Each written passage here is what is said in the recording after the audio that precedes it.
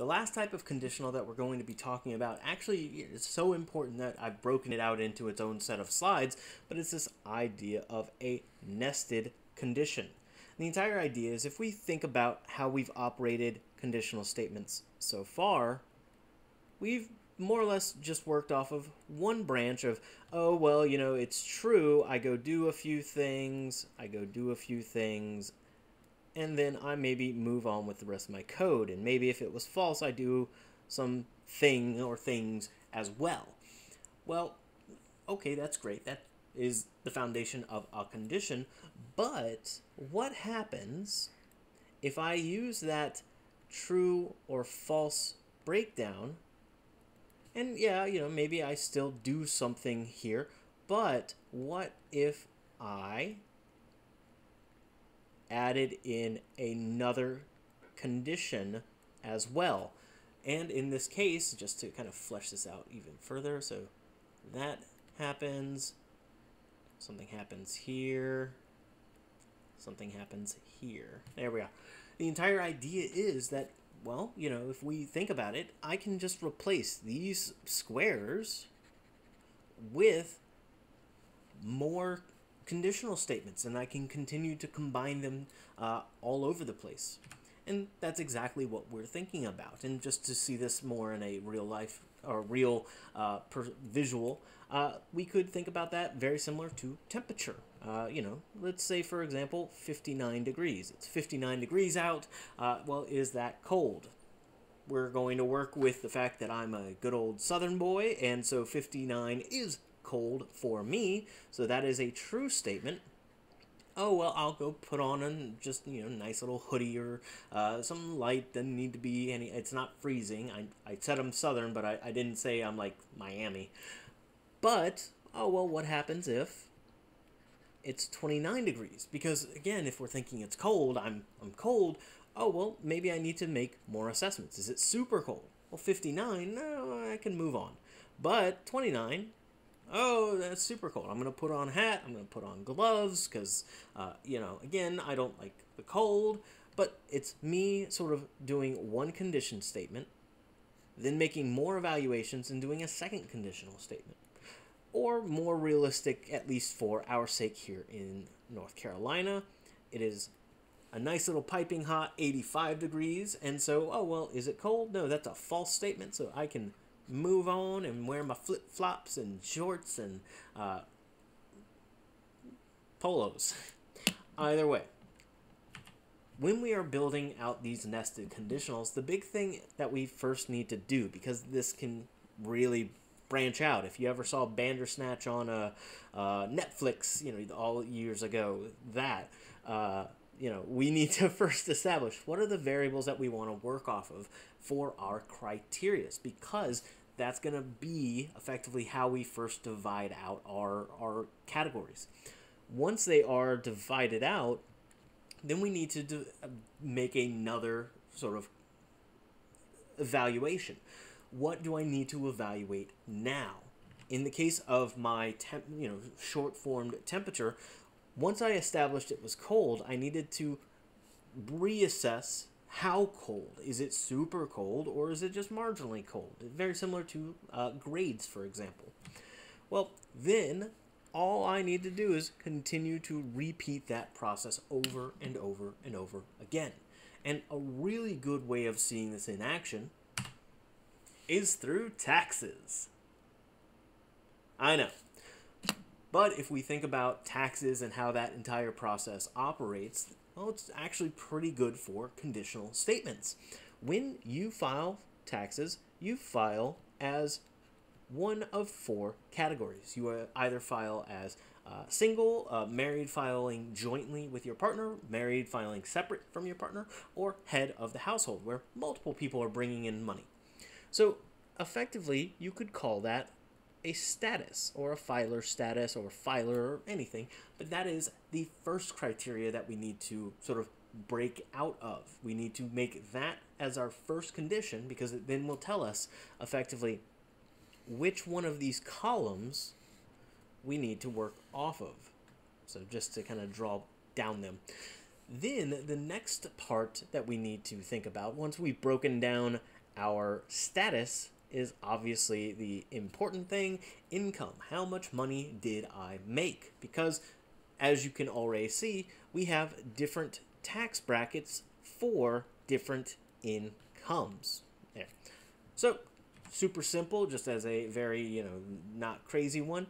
If you were filing as a single and you had $5,000 income, all right, well, 5,000 is, we would again be working off of a single column. 5,000 was less than 85 or 8,300, so you're gonna have to pay 10% on it. Okay, well, we take the income and we times that by 0.1. No problem. You have to pay taxes. You pay $500 in taxes. Yay! We're not gonna, you may like them, you may not, but you have to do them. So, okay, well, let's bump those numbers up. Let's say, for example, oh, well, now you're filing, again, we'll work off of single, but you made 10,000. Well, 10,000 is larger, so 10K is larger than 8.3K. Oh, what do you know? We're up a tax bracket. So we have to then come in and do 0.15. And so now I'm paying, 1,500.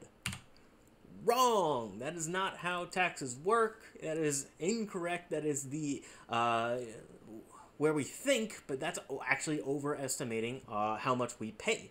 And to actually see this in action, let's jump up. Let's say, for example, I made 68,000, just to really jump up to this. All right, well, if we look at this dollar bill, this giant dollar bill, let's say that is cumulatively your 68,000.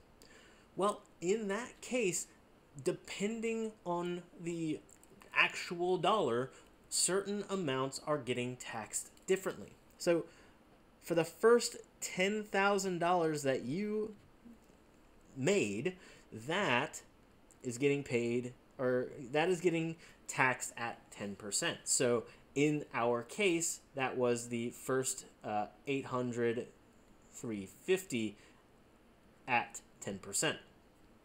Then we have another branch. Basically, the next round of value up to 30. What was it? Up to 3,350 is getting taxed out at 15%. And just to expand this out a little bit again, here's that 8,350. It gets taxed at 10%. Then the next 25,600 is taxed at 15%. And so just to kind of keep track of that, we've got the 8,350 and then the 2,5,600. And just so you can add those together, 0, 0, 500, 9, 3, carry a 1, 3. That's too many zeros. There we go. Yeah, no, just meh. Okay, so either way, basically, this first 8,000, again, that's getting taxed at 10%. Then the next 25,000 is getting taxed at 15%.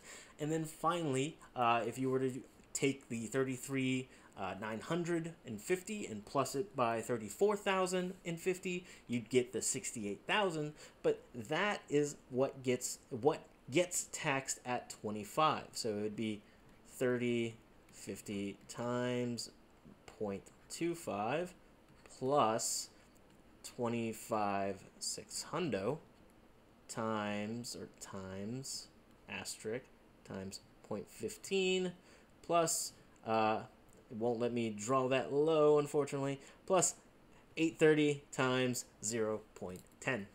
Okay, so we now all understand taxes, and we can do our own taxes.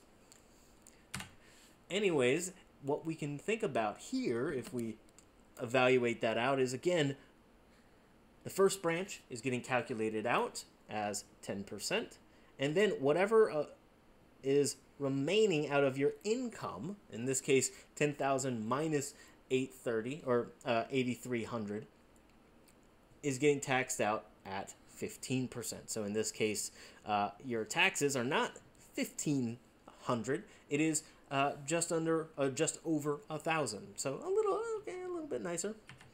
And we would expand that out. So in this case, if we made 50,000, just like we saw in the graphic, 8,000 is getting 10, that 25,600 is getting 15, and then whatever is remaining is being taxed at 25%. So again, we're just working off of our valuations. So now the idea really is taking this and converting it into code. So the first thing, again, is that we are going to need to break things down by their status. And this is how we could start this. And I'm just going, since it's a lot, I'm not going to type it out. I'll just sort of explain as we go through.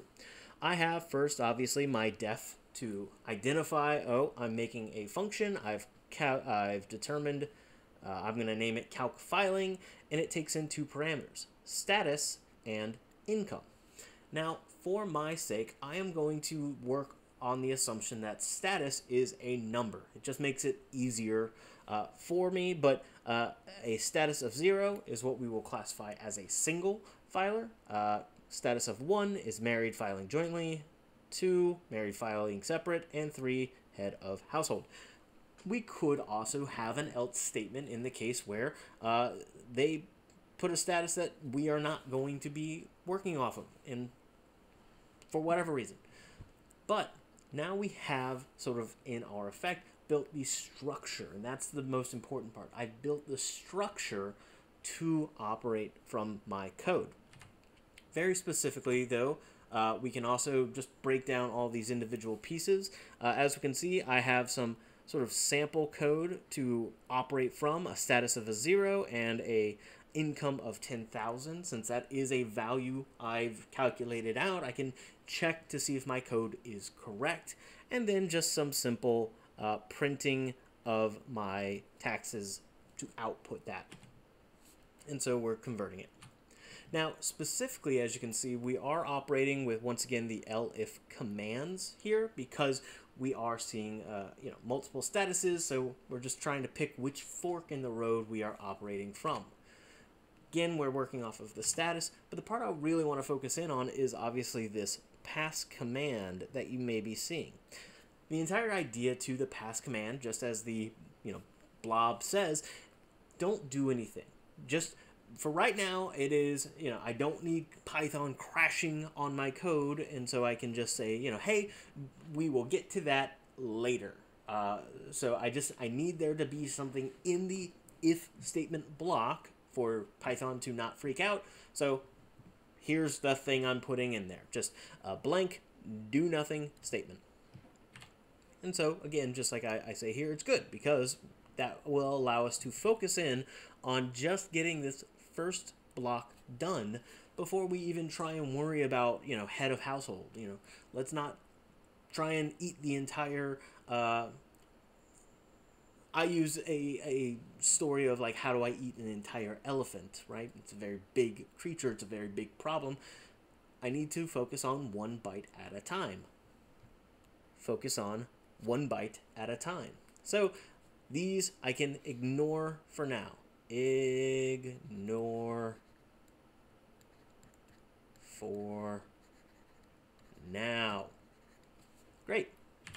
So now that we've isolated out that we're only focusing on single filers, now we can work off of looking at their income and specifically where they fall in line here.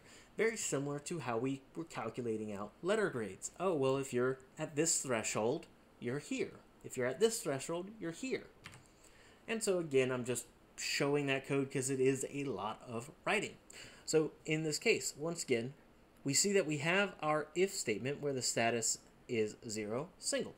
Then we start evaluating out our incomes. So if the income is less than $83.50, again, you made $5,000. All right, well, you only have a very simple tax to work off of. Great. But let's just jump down to that 68,000. So again, let's imagine that income equaled 68 $20,000. Excuse me. Then, in that case, we're in sort of this third bracket.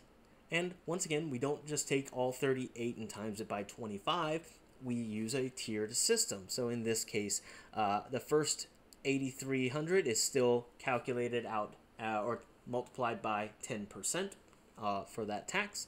Then we break that down, and I'm just sort of demonstrating. You could have used the 22 or the 25 example there. I'm just sort of showing it explicitly here. That is getting calculated out at the 15, and then whatever was remaining is going to be calculated out once again at 25. And as you can see, I do that once again for someone who made 150,000, or someone who made 200,000, or someone who shouldn't be writing their own Python code to calculate out their taxes, but you know, please donate.